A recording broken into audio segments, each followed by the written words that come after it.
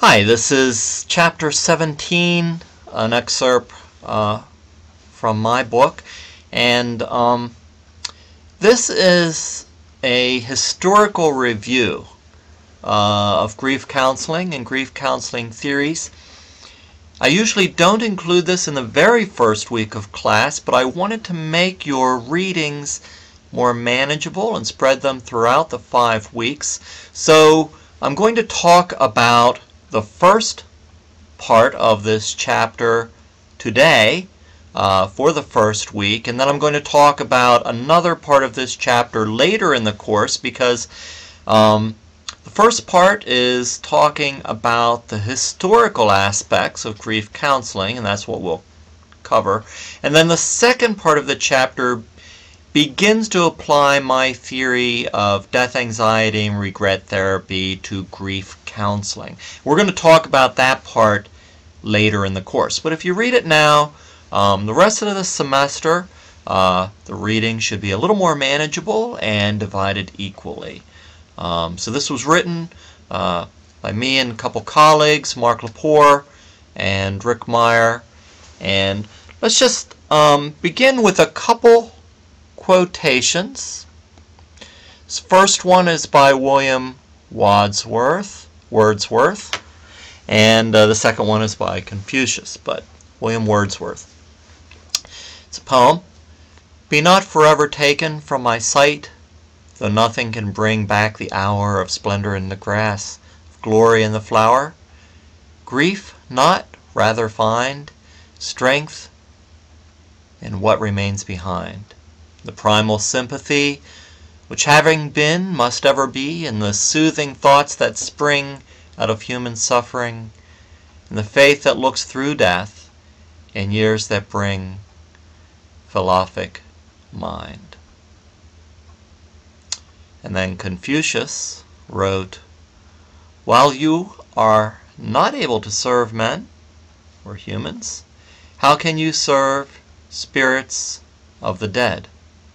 While you do not know life, how can you know about death? So what this is really saying is, in order to know how to live, we need to know how to die. In order to know how to die, or to grieve the loss of others, that helps us to understand how to live. That reflection may seem like a paradox, but kind of connects back to what I was originally saying about death and loss and grief, adding meaning to life in the present, helping us to appreciate the present and to live more fully, and to understand that relationships truly don't end, that relationships continue because those relationships become part of who we are as individuals. So let's look at the beginning. One of the things that's really important to understand is that grief is a universal experience. Everybody experiences this. However, when we undergo or suffer during the grieving process, we often feel alone, resulting from that loss of other. And so that's one reason why grief and loss groups are often very helpful, because when we're in a counseling group, it speaks to the universality of the experience, that we, in some sense, are alone, but we are experiencing grief and loss as part of the human condition. And we can share that experience with others who are also experiencing grief and loss. And I'm going to highlight some of the main points of this chapter, and you can read it in its entirety.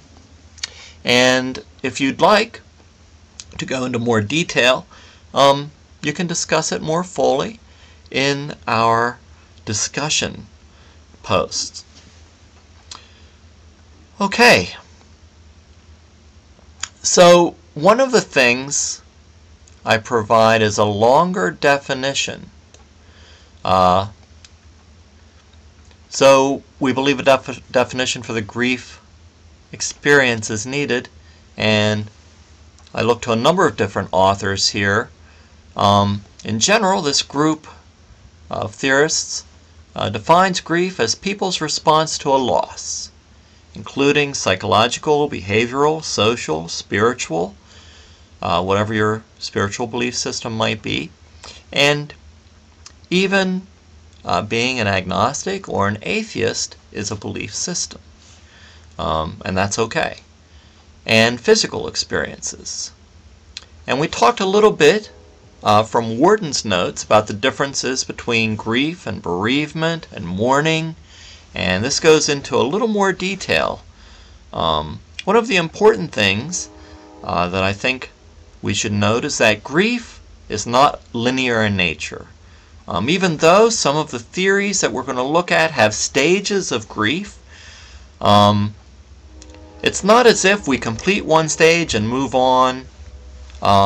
We can often cycle back. It may be cyclical. We may re-experience different stages of the grieving process.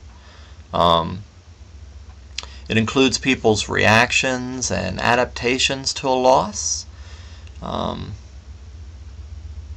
perceived as something that cannot be regained. Rando, one of our primary theorists, points out that there's two categories for loss: physical and psychosocial or symbolic.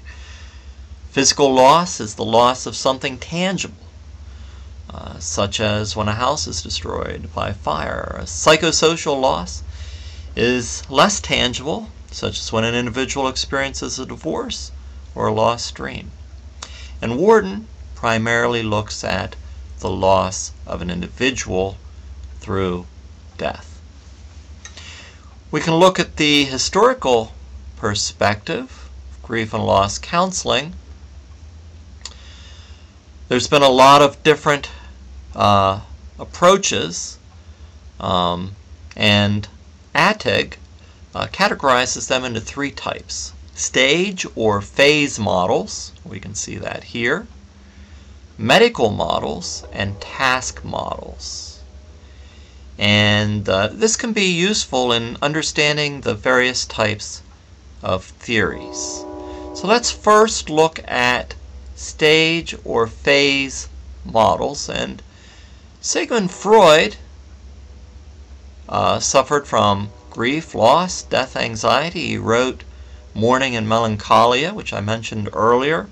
It's a very elementary model for the understanding of grief. He believed the ego and the id are involved in this process, and when faced with a loss, we begin to disengage identification with that lost object or human. And when I say object, I don't mean to be disrespectful, but it's just an all-encompassing term.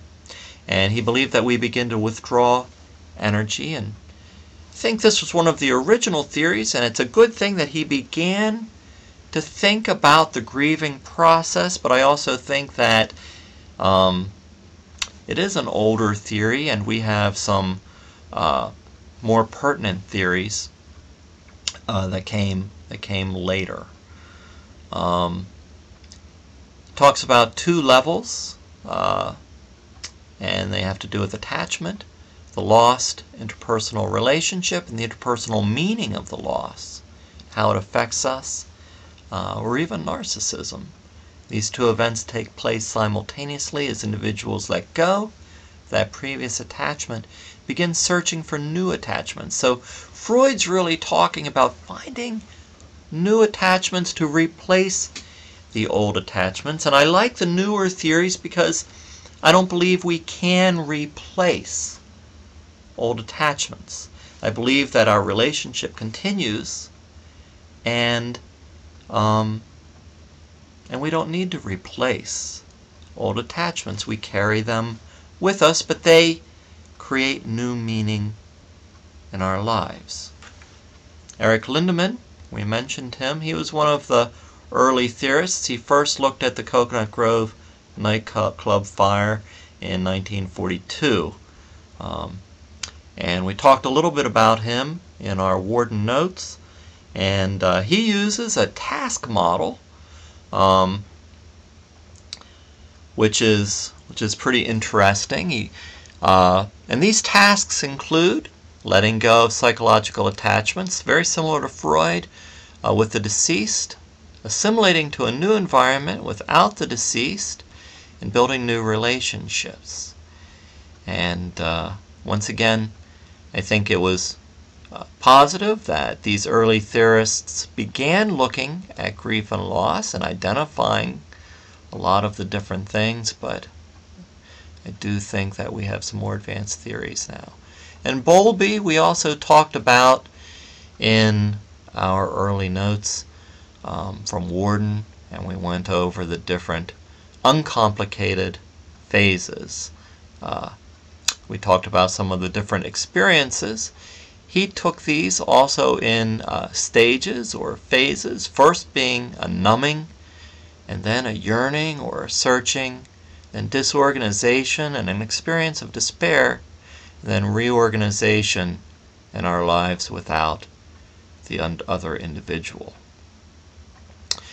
He included a unique cognitive component in his model, suggesting that cognitive biases influence personal perceptions and belief systems.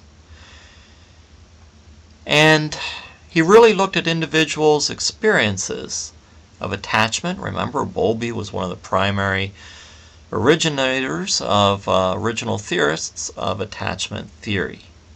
He believed that we had to move through these stages, and their ultimate resolution involves individuals searching for the lost object, recognizing the permanence of the loss, understanding that yes, this loss is permanent.